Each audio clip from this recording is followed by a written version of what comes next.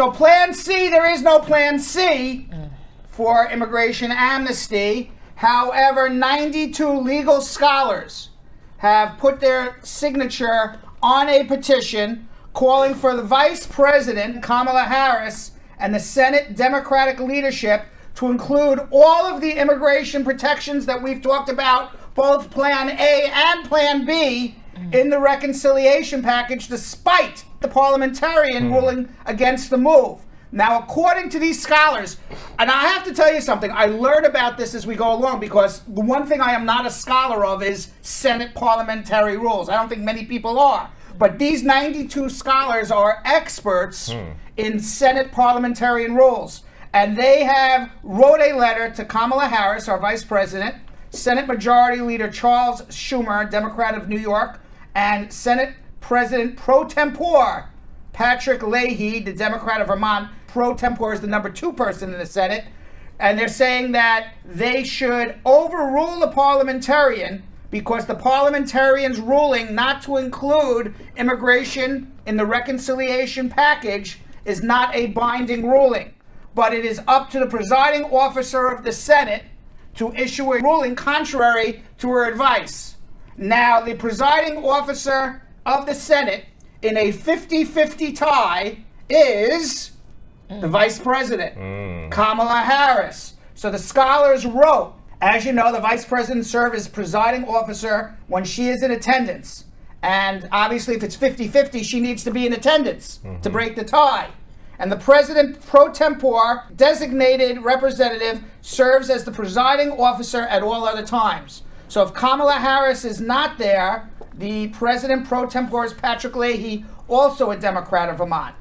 At issue is the parliamentarian Elizabeth MacDonough, this lady here. She said on September 19th, both Plan A and Plan B. Plan A was the 4 amnesties we've talked about, which was the amnesty for the DACA recipients, amnesty for TPS, amnesty for agricultural workers, and amnesty for frontline essential workers. That was not legal to be put into the budget reconciliation. The Senate Democrats came back with Plan B, which was move the registry date, move the 245I date. She also said that was not legal. She said the language, if enacted, would have allowed the federal government to offer legal permanent residency to around 8 million undocumented immigrants and immigrants on humanitarian parole programs who would otherwise not be eligible for permanent residency. And she felt that was a law change, not a budget rule. And she said that was substantial policy changes, and the things that can be put into the reconciliation are things that control the budget. However, the scholars, these are the 92 scholars. If the Democrats want to rest on something, they can put their hat on and they can say, well, we're following what these scholars are telling us, the legal experts. They said, when determining whether a provision is extraneous, the presiding officer may rely on the Senate parliamentarian for expert advice. So, okay, we can go to the parliamentarian and ask, is this extraneous or is this part of the budget? However, as past parliamentarians have emphasized, the ultimate decision on a point of order lies with the presiding officer of the Senate, subject to appeal to the full Senate. The presiding officer, therefore, must exercise her own judgment in deciding whether a provision should be stricken from the budget reconciliation. So the presiding officer would be Kamala Harris in a 50-50 tie. She can overrule the Senate parliamentarian, and she could put in Plan A, Plan B, or both Plan A and Plan B if they choose to. Oh, wow. That could be appealed to the full Senate. But then if Kamala Harris is in attendance, the full Senate wins out, 51 Democrats for, 50 Democrats against. So if all the Senate Democrats stick together, at least according to these 92 legal scholars, oh, wow, the immigration Plan A and Plan B, if they choose to, or both, or one or both, can be put in to the reconciliation bill. They would have followed the parliamentarian rules. If the budget would pass with a potential immigration amnesty. So if she's not in attendance and comes out with this, then that would be a big She would problem. be in attendance. Like, of course she's going to be in attendance. I know, but I'm saying, so why do they keep on saying, like, if she's in attendance or not? She has to be in attendance. Okay, but do you think she's going to positively, like, 100% vote yes for it? Well, if Joe Biden, in his second day in office, came out with the USA Immigration Act of 2021, which basically would have legalized everybody, and that's his policy, and this is his vice president, of course she's going to be there. The issue is going to be, are they going to get all 50 senators to agree to this? Okay, remember, one Democratic senator doesn't agree, it's like a house of cards and the whole thing fails. So it's like Houdini act on a high wire. Now we have Democrats like Senator Manchin and Senator from Arizona who could very well be in the Republican Party and nobody would blink an eye and say you don't belong in the Republican Party. They're in the Democratic Party, but they are conservative Democrats. And we talked about yesterday, which we didn't know about this new idea by these 92 scholars when some of the protesters followed Senator of Arizona into the bathroom and was saying, hey, pass the immigration laws. And I mentioned yesterday, they shouldn't be following her into the bathroom. They should be following the parliamentarian into the bathroom. But now we know this information. I take back what I said yesterday. I'm glad she followed this lady into the Senate bathroom. It seems like the Lucha organization is doing their research, so they know who they're coming for. That is right. Let's see what happens now. This is an important legal writing that was given to the Democrats, that the Democrats can say there are 92 legal scholars, experts out there. I mean, how many experts could there be on Senate parliamentarian rules that have signed, professors of law, experts in the field, who have signed on and said, if it's a 50-50 tie, Kamala Harris can come in and overrule the parliamentarian and put these immigration rules in place. So, just when we thought this is like a cat with 9 lives. How long can this go on for? There needs to be a decision made. Well, no, because they remember there was the government runs October to October. Oh, that's right. And we said that they passed a temporary budget to fund the government to the first week of December. We are going to be talking about this between now and the first week of December. And hopefully by that point, nothing crazy happens in the world. It would be a travesty. And by the way, if they don't come together and pass this reconciliation, they've signed their death certificates as terms of politicians.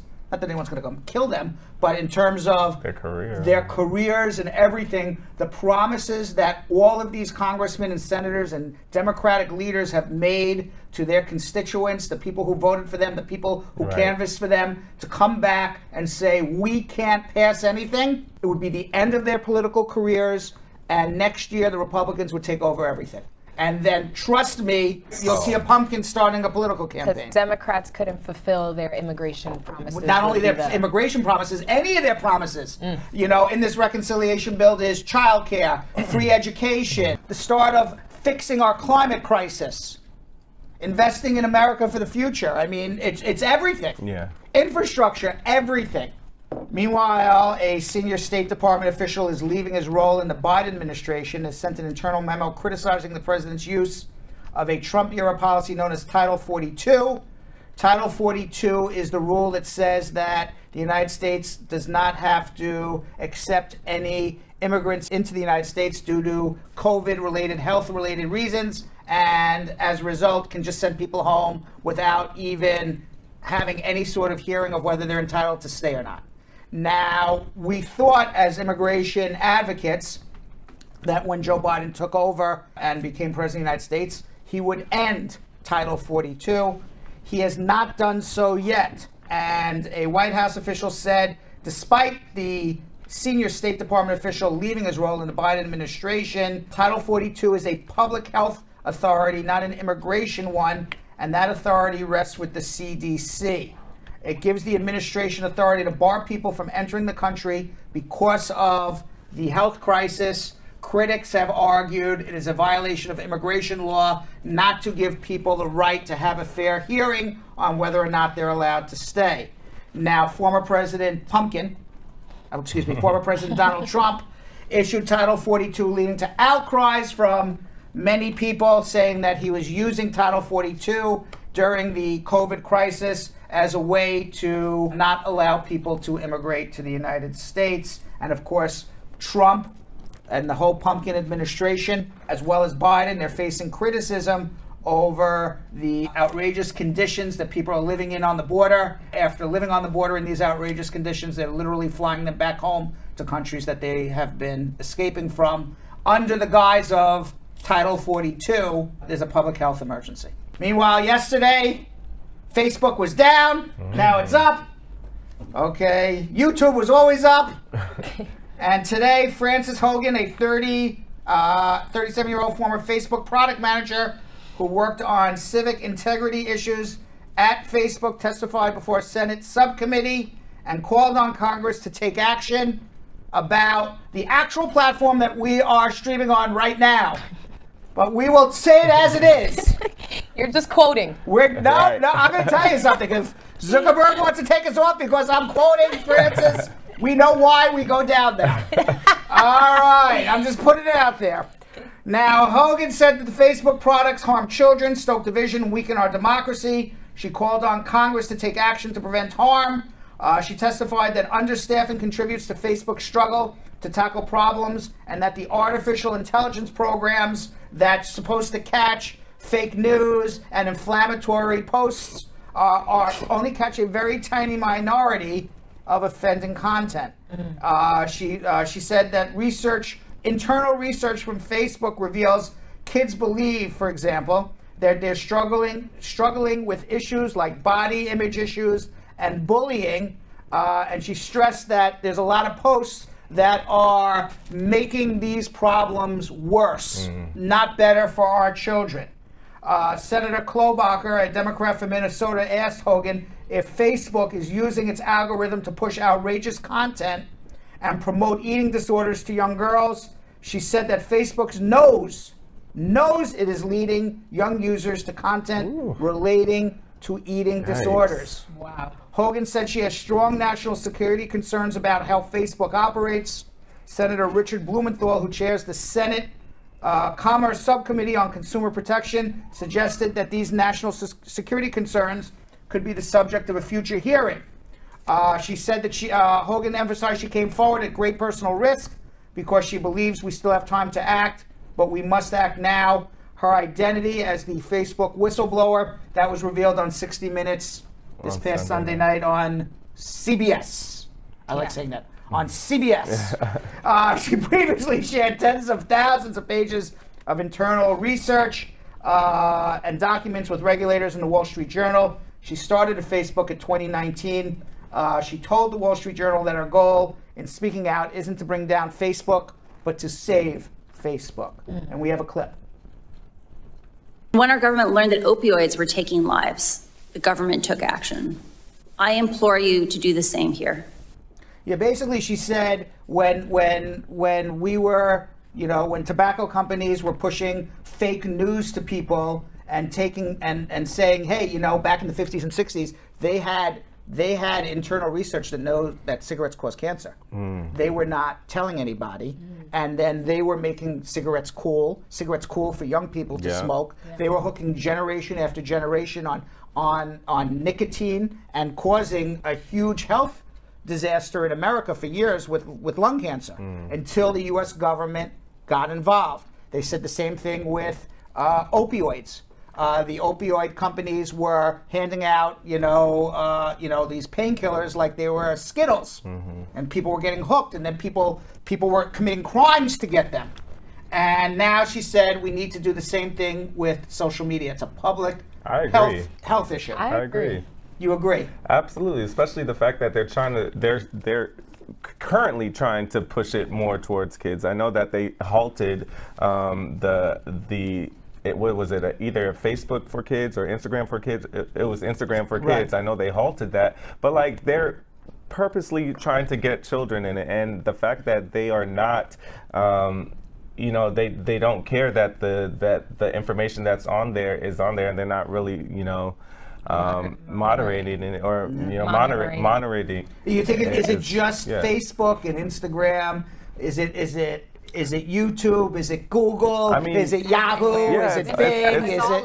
It's all of that. But when you have actual like apps where you can communicate with people, and like, you know, other people can start bullying you through that, like through comments and stuff. I think it's a little bit more, you know, than, you know, Google and stuff, because you can, a parent can go on Google and you know, put like child or parent at what is it, like a child lock on it, you know, and you could do that on YouTube as well. But Facebook, you can't really do that. Now, just as a last thought, she did work at Google and Pinterest, but she says Facebook is a lot worse what they're doing than Google and Pinterest. At least this is what she's saying. She said, "I believe in the potential of Facebook.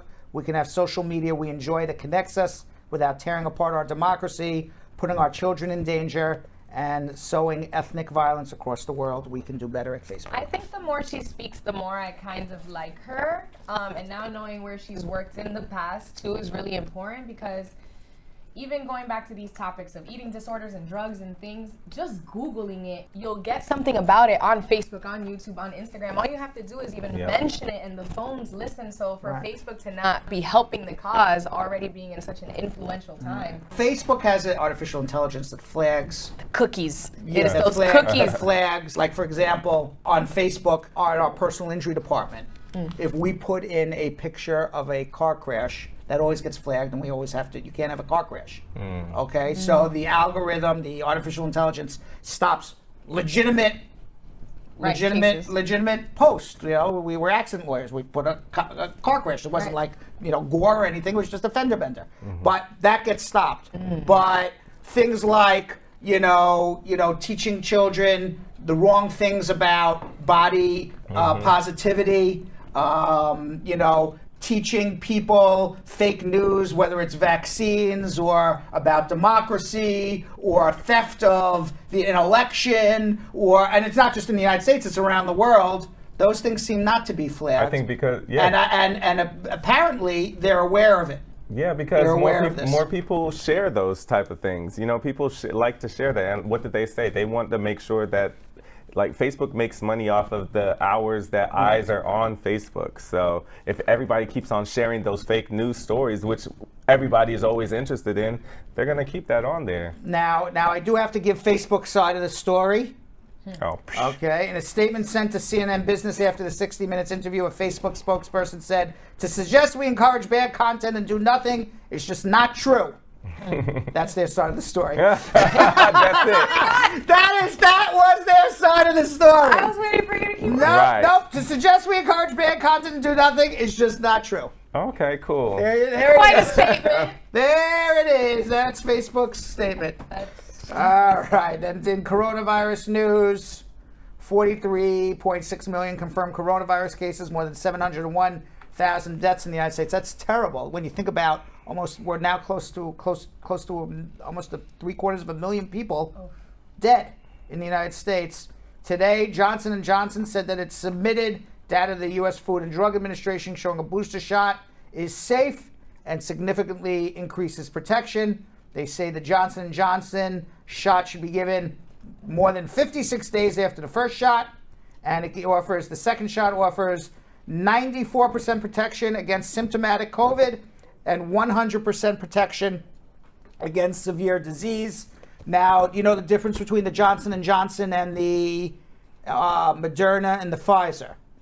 The Johnson & Johnson is like your old-fashioned vaccine that's been around for a long time, where they take a mutated and dead virus and they inject it into you, which causes your body to think it's a COVID virus, but it's not, and they provide antibodies. That's how most vaccines have worked throughout the last 100 years. The Moderna and Pfizer work differently. They send in what is called an an mRNA vaccine, excuse me, I want to get it, sends in instructions to make a protein, and those instructions are given to through RNA into your DNA, which is why people are always terrified with Pfizer, Moderna. You're changing my DNA. No, they're just giving an instruction to the DNA to actually make a protein that would protect you against COVID. And that's the difference. I have the Johnson & Johnson.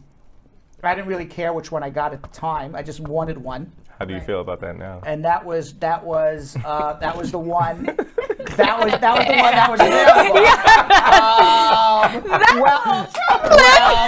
Well, how do I feel about that now? Well, you want my honest opinion, but this has nothing to do with medical. Yes. All right. I think of all three, it appears that the Johnson & Johnson seems to be the least. Yes. Controversial? No. The one that works the least. The least. Yeah. The best one appears to be Pfizer or Moderna, depending on which people you ask, gives you better protection. However, the Pfizer Moderna is the newer technology. Right. I have the old tried and true technology that people have been getting these shots for 100 years. So, on one hand, I say, all right, I got the old stuff. I'm okay, But then on the new hand, I go, damn. Yeah. My stuff doesn't work as good as the new stuff. Yeah. Yeah. So then I go, damn. Yeah. So there's no winning. I was a Moderna person. There was no A winning. Moderna mommy, but Moderna poppy. You did Moderna. All right. And by the way, the Centers for Disease Control and Prevention lists has added some more countries where Americans should avoid traveling because of very high COVID-19 cases. That includes now Austria, Armenia, Latvia, and New Caledonia. More than 80 countries are now on the list. The CDC says don't go to Jamaica. Sorry, Jamaica. That's not me, that's the CDC. Don't go to Aruba, don't go to Belize, don't go to the UK, don't go to Greece, don't go to Barbados. Wow. Croatia. Just stay home. Crazy thing was I was supposed to go to Jamaica in December. Just stay home. Guess I'm not anymore. Wait, I you said no love Belize Jamaica. too? And now Australia's Prime My Minister friends Scott are Morrison said Jamaica. the foreign visitors to his country would not be allowed back in until at least next year with the return of skilled migrants and students given higher priority. And I saw New Zealand. They were trying to get to zero COVID, and New Zealand has finally given up. I realized that a long time ago. COVID's never going away. And so now poor people in New Zealand, they were quarantining forever.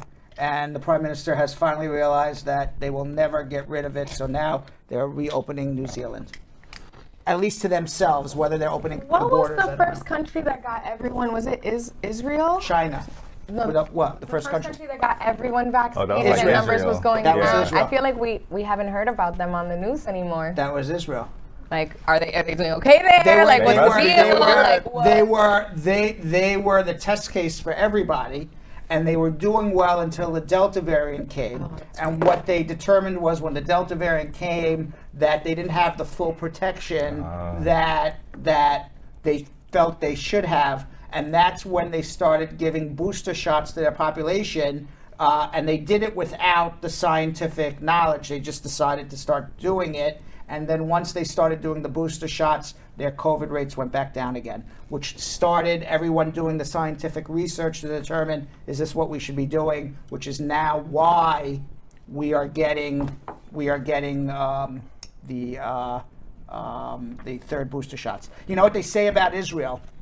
They say Israel is like off Broadway, and the United States is Broadway in this sense.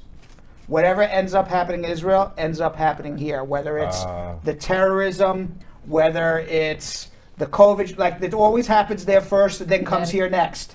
So if you want to see how the world is going, I was about to say, yeah, figure out what's happening. what's in happening, Israel. go there first. All right, we have some tea. It's tea time. Yes. For some tea. Your first time This here. is my This is your first first tea. I actually need tea. I need too. tea also. It's cold out. Wow, Jeremy this has is gotten so very legit. good with his tea. Eminem, you gonna check out it? You're gonna check out his new restaurant? No. No, you don't care. Mom's Spaghetti. No. You don't care about Mom's Spaghetti Mom's restaurant in spaghetti, Detroit? that's funny. I would go if I was in cute. Detroit. I would go check it out. Why wouldn't you? I don't even go to Detroit. But if you were in Detroit, but if you don't rip at Detroit. People live in Detroit. Okay, it's a place. There's lots of people there. And if the one and only time I went is when I had to do a bar mitzvah. I went to college in Detroit. I went to University. yeah? Well, I went to University of Michigan, which is about Oh. 45 minutes in the suburbs of Detroit in Ann Arbor, Michigan. So we used to go into Detroit every so often. Yeah, I mean it's a city. It's I nice. would go to see like Motown stuff, so Yeah, maybe I it's could nice. stop by Yeah, Slim Shady's. So Eminem, he's from Detroit, and he opened up Mom's Spaghetti restaurant. That's funny. And it's an ode to what his Grammy-winning tune "Lose Yourself," Yeah. where he penned the soundtrack for his film 8 Mile. M-Raps, M, short for Eminem. Yes. Yeah, we're on a first name. We're on a first name basis now with him. A nickname basis. Yeah, M-Raps early on in the song. Is M the first? Spaghetti. He's nervous. Yeah, his palms are sweaty, knees weak, arms are heavy. There's vomit on his sweater already. Mom's spaghetti. Oh, that's why I've been laughing. Y'all don't listen to. I love it. And I gotta tell you something. I tried to read that as a rap.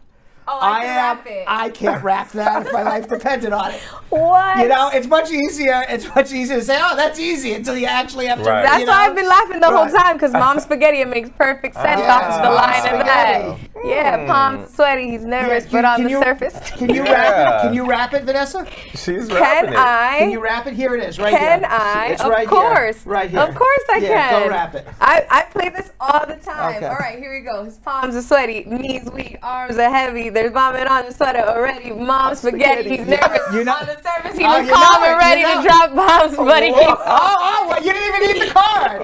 That was all crowd also loud. You didn't even need the card. No wonder you looked at me like that when I said I wouldn't go. Let me tell you something. That's why Vanessa's going. Right.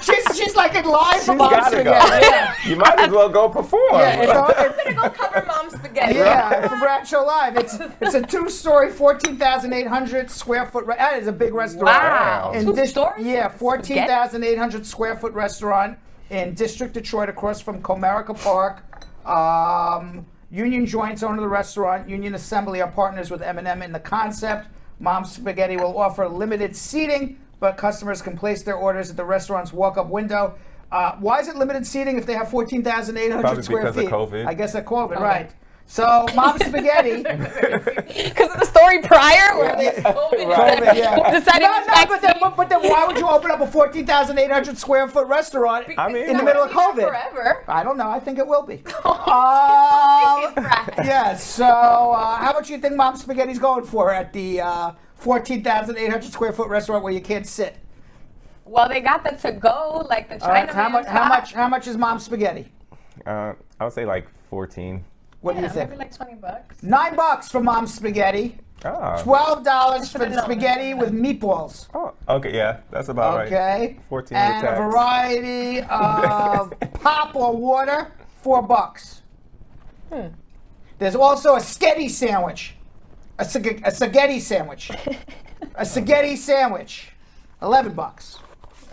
It's reasonable. I'm sorry. That's a reasonable place. I was an M&M fan growing up. That's reasonable. Oh. Yeah, I mean, what do you think? You think the fans would have gone crazy? Like, you're selling $50 spaghetti? They'd go crazy, right? Yeah, no, I should have known better. He couldn't sell $50 spaghetti. And you know, with Eminem too, he's actually like at least from what I've read and stuff, he's pretty humble. Like, he's not the type of person that would. He wouldn't sell. He doesn't care. But you saw him at the grand opening of serving. Look, he's hugging the fans, taking pictures. That's him. Yeah, Eminem doesn't care pictures, for. There was an interview I saw. He's like, he doesn't care for brand name and none of that.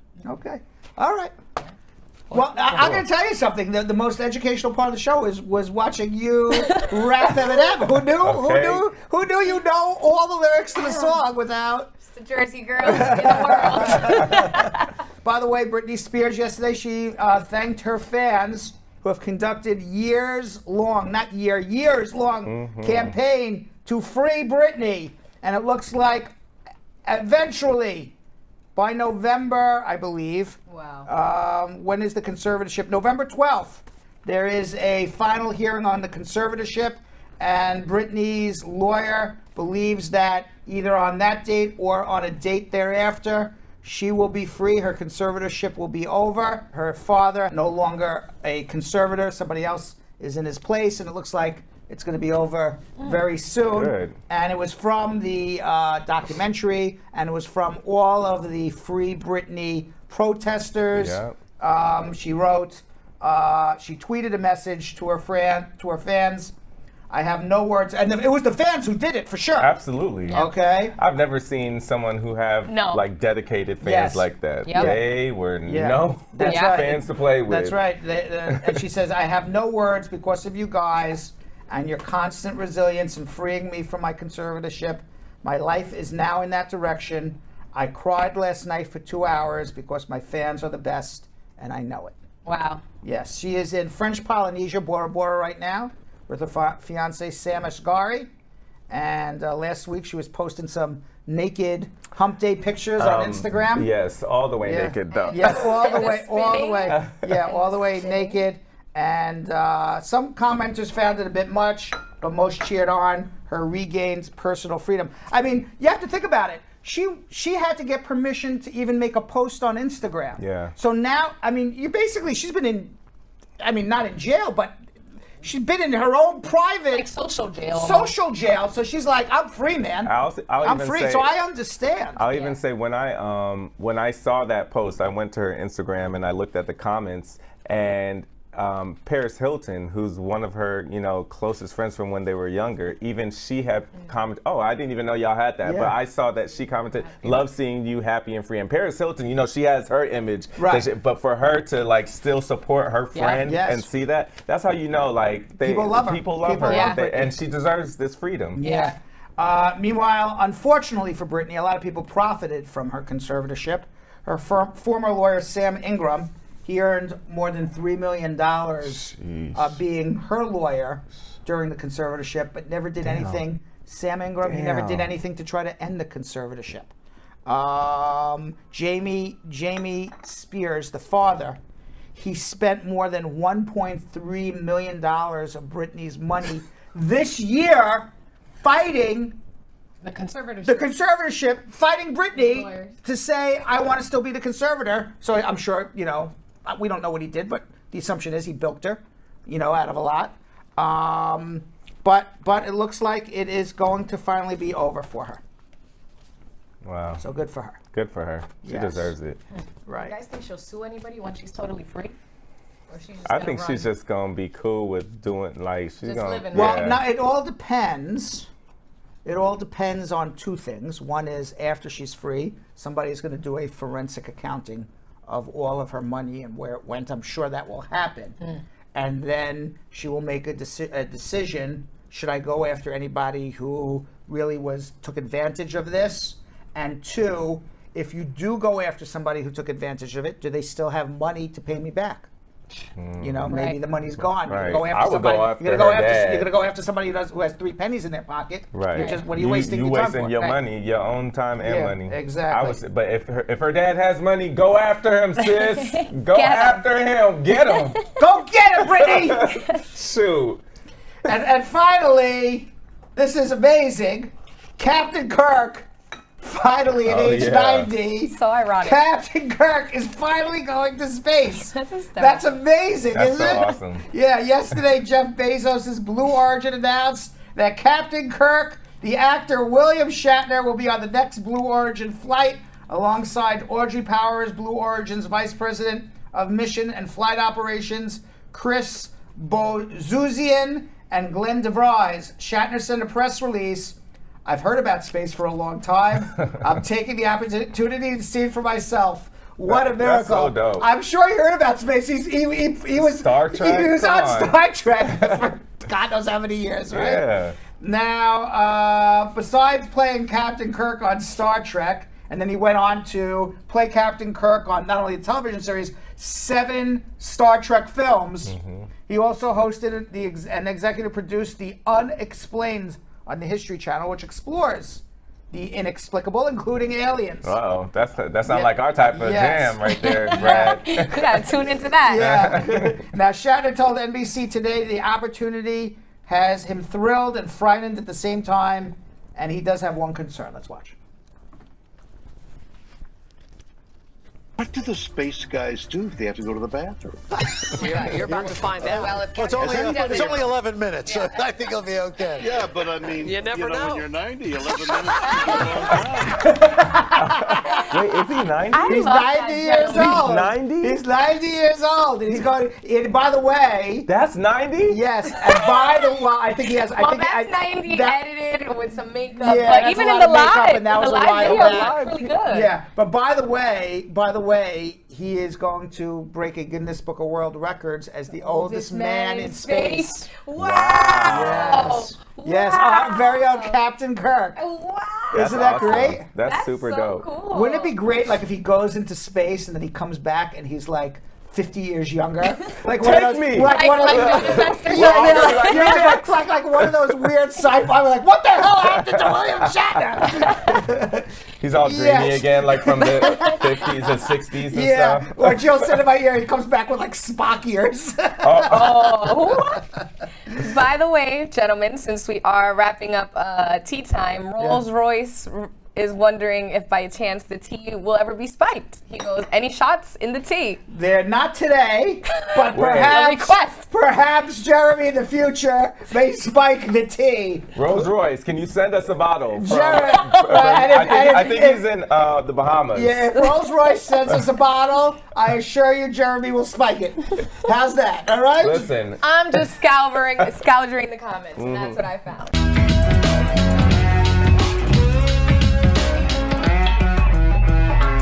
Thanks for watching. For more Bradshaw Live, like and subscribe to our YouTube channel.